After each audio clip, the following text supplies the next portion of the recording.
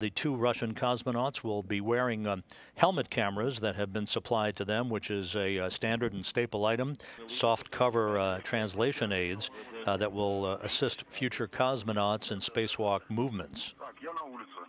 All right, EV2 all aboard. Are you? Moscow unintelligible. Yep, I'm at the edge of the EV ladder. I see it. Okay, and I will hook myself there. All right, 2511. All right, this is Mikhail. I'm on right by the antenna, and I'm going to set the okay.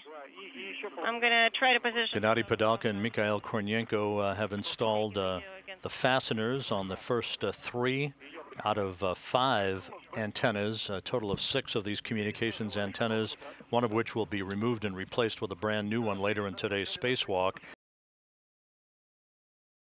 They've jettisoned a couple of towels and will be photographing an experiment that has resided outside the International Space Station for the past year or so.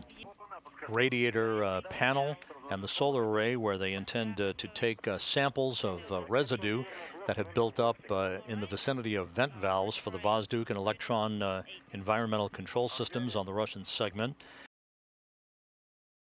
Of documenting the condition and associated hardware with the old Wall 6 antenna prior to the point at which they'll press ahead to cut the cable on that antenna, install a cap over that cable, and begin the process of disconnecting the antenna from its location on the.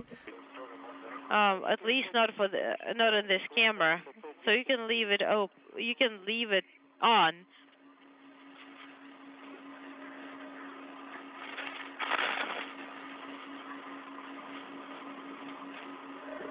Traveling in the void of space, 250 miles over the South Pacific.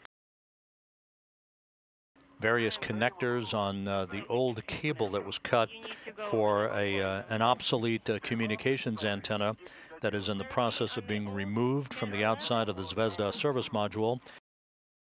Moved quickly outside after their workstation, outside of the hatchway to the Piers docking compartment. Devices called gap spanners that are designed to facilitate the movements of cosmonauts outside of the Russian segment of the station during spacewalks.